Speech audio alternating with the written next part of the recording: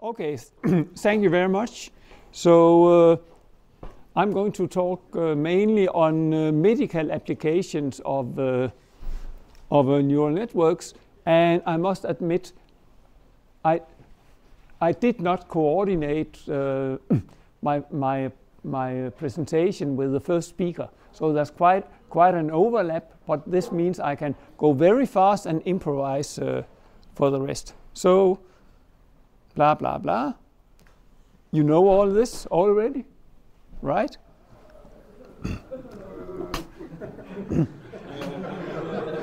Any questions?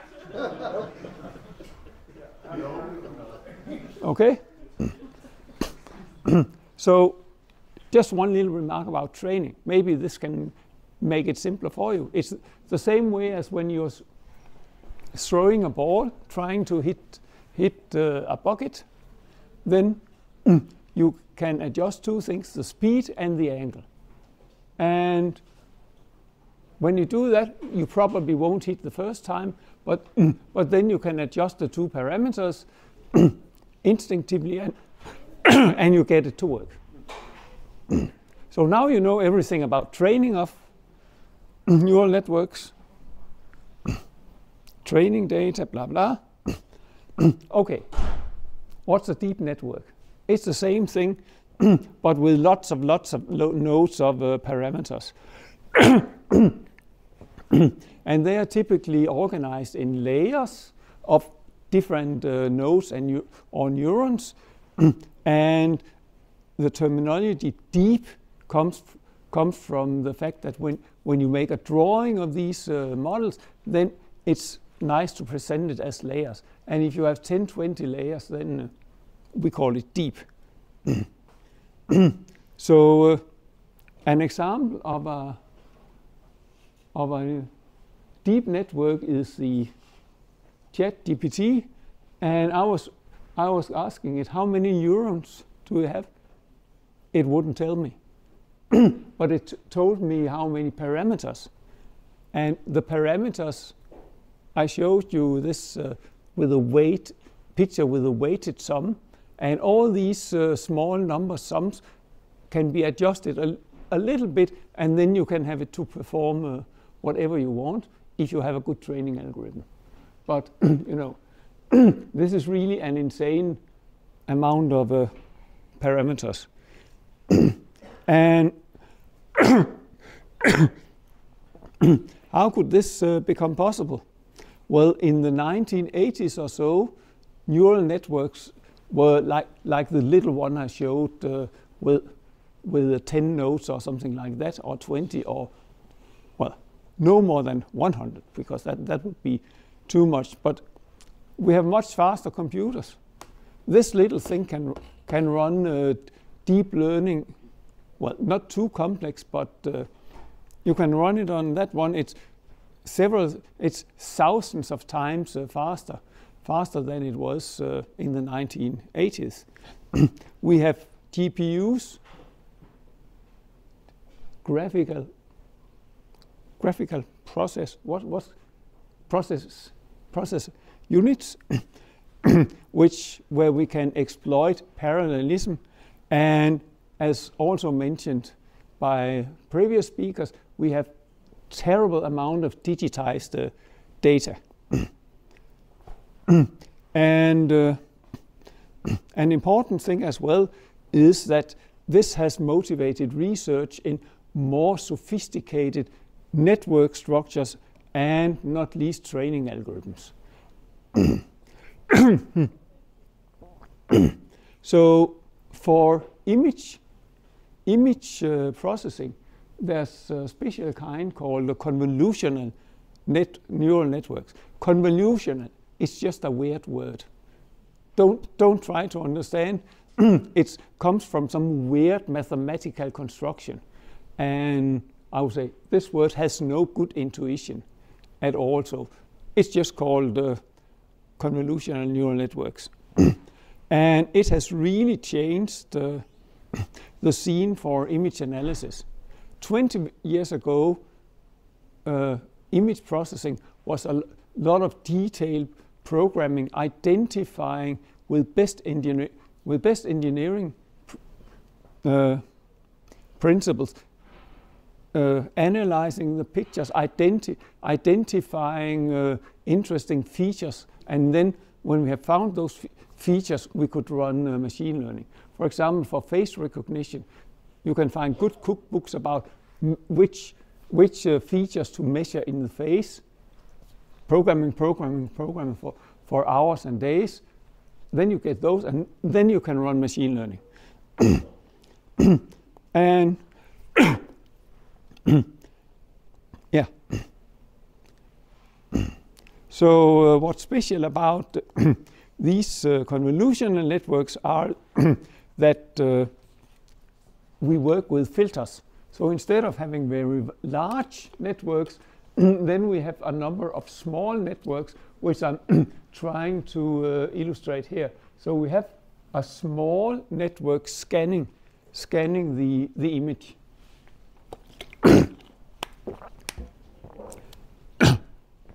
And here, sorry, I have indicated a little filter that's looking for diagonals from southwest to northeast. So can you imagine we have tons of those filters, which means that we get a certain representation of the image that is not just pixels, pixels, pixels, pixels. We throw in the pixels, and then we get something like this, and we can have tons, not tons, but hundreds of such filters. And we can put such convolutional layers upon each other, so the next layer will not analyze the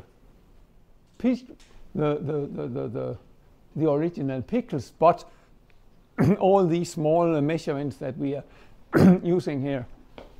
And when we get higher up in close to the top of this network, then there might be abstract features like, well, if we are recognizing different animals, there could be a feature saying nose of a dog or nose of a cat or a beak. And then we can use those features for our classification. And then it's important to notice that these filters are not created by a programmer. They are created by the training, so that they get optimized for the given task that we want to work on. So typical applications of neural networks, one is classification. For example, we can say about this picture, there's a bird in this picture. It's difficult to see, isn't it? Difficult to see where it is.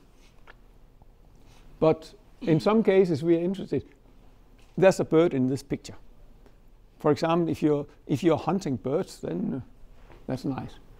And then another application is segmentation. And segmentation is an example of how from one image we get another one. And here we might be interested in where's the bird. And to train such a model, then we would need some pictures that have been annotated by experts. So we have some bird experts that will take pictures like this and make a painting like this. Then we run a lot of those through the training machinery, and then it will be able to, from this image, produce that one. And this is quite important for medical application. Where is the tumor? Where is other sorts of problematic issues? So the medical applications we have been using here, we have been involved in here together with the hospitals. One is diagnostics of renal cancer from CT scans. Do you all know what is a CT scan? someone do not know? Okay, CT scan is simply just a stack of X-ray images. So they take, instead of just taking one X-ray image, then they focus on different levels, and then somehow you get a kind of 3D representation, which really just a stack of 2Ds. So we have a cooperation with the University Hospital of Roskilde, and they had a very high quality, already marked up data we could use as training data, and our results was actually quite astonishing. That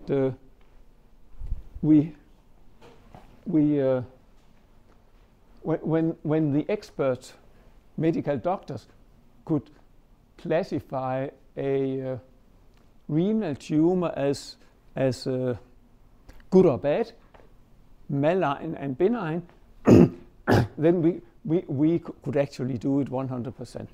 From a scientific point of view, this is the worst result you can come up with. No one believes you.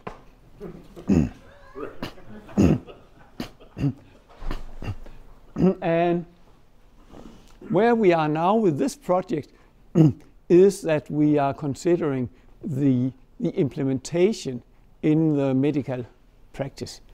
So now we had Mikkel, our PhD student, was the one who did the hard work of getting the model to run. Now we have another PhD student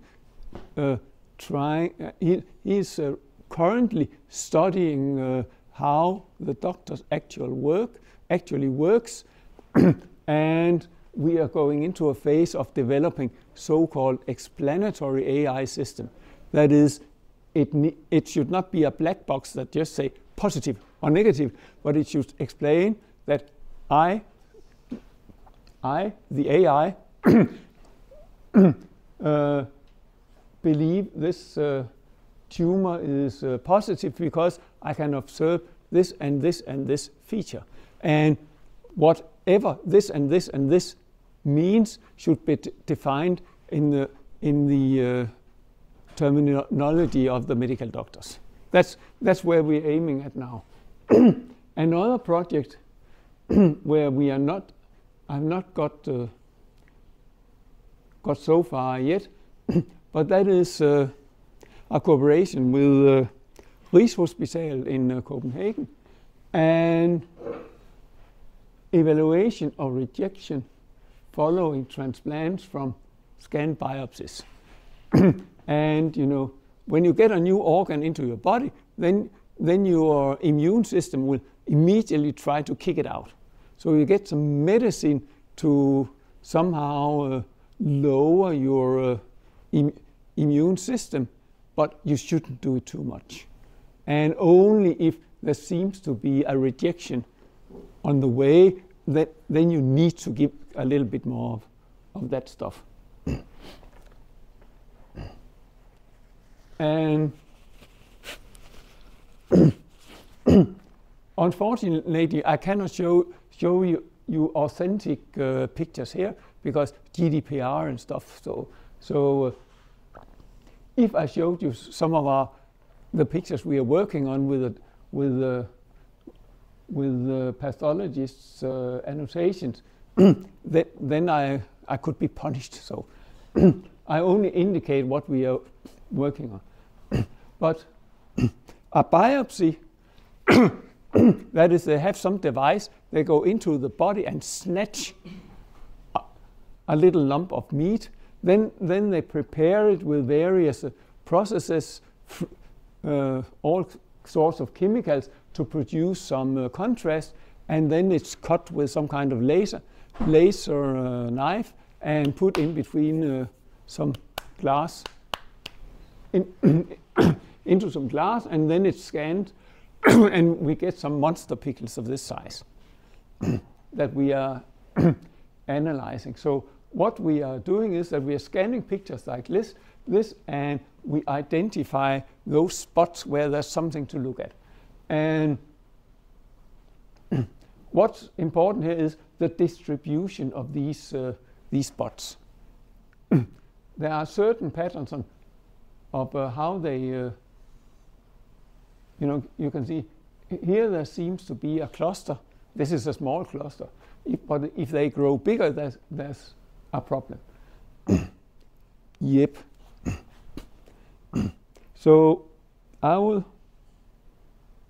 this is my final slide, but I will show you some details later. If you're interested in neural networks and deep learning, I've written a very elementary note, and you can write to me if you want a copy. But I said I wanted to improvise, so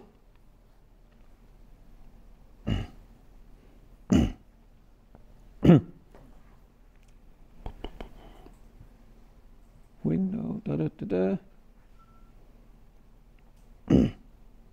yeah, this one here.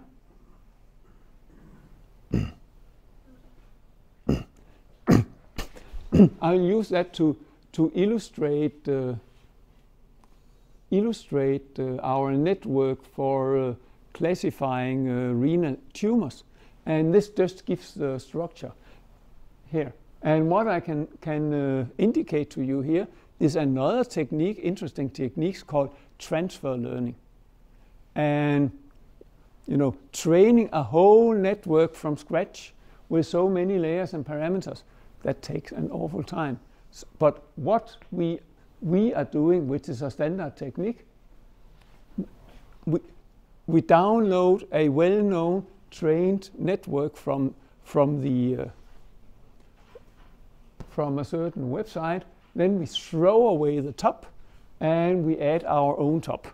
And all this up here, the colored layers, their purpose, well, what they are doing is to identify various features like color blobs and shapes and stuff like that.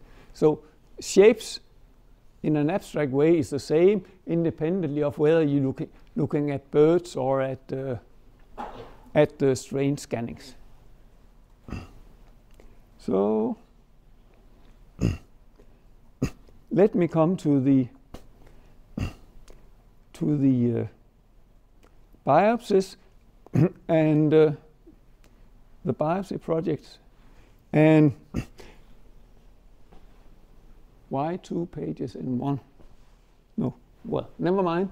So this is a master's thesis from last year, and I can tell you a little bit about how what we are looking for in these scannings. So there is an international standard on how to for classification of rejection, here called infiltration. So grade 0, no problem. Come on. What's wrong with this?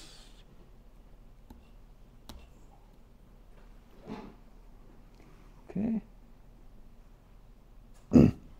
So grade 1, something is happening. It's not really dangerous yet, but it could be the start of grade 2, which is problematic, and grade 3, that's really, well, serious. Serious, and we can hope the best for the patient. So you can see there are different patterns here that we are looking for. So that's basically the most important thing here. Well, I think just I can show you one thing here, if I can find it. Yep. This is an example of a network structure. So it's called a UNet. So this is one of the new smart, in quotes, smart network types. And you know, it's just like the picture I showed you before. It's just folded like this. So what we are doing here is we make these convolutions more and more and more and more abstract features, and then we unfold it here. And these arrows across here means that this layer, for example, takes, when we are unfolding here, also has access to some of the lower level analysis here. And that turned out to work quite well. So that was just an example. And yep, that more or less short indication of what we are doing. And then I will show something that illustrates what really impressed me about deep learning. So this is made with there's a website called DeepArt.io, and it was one of the first such picture recognition, picture generation systems. And this program, you can run it on any good machine. So what it does is it's called style transfer. So I take this image, which is a self-portrait of Albrecht Dürer. Then I took a picture of Modigliani. And the point is that make this painting in that style. And I was astonished. If you didn't know what I've been telling you, then we'll say, aha, that is Modigliani that has made a portrait of Albrecht Dürer. But because it's a smart network structure, it actually can run on a standard computer. But this has nothing to do with medical processing, but there is a relationship because we take images and produce other images. For example, segmentations where here's a problem, and this problem in the tissue is of class rejection of class 2 or 3, something like that. Thank you.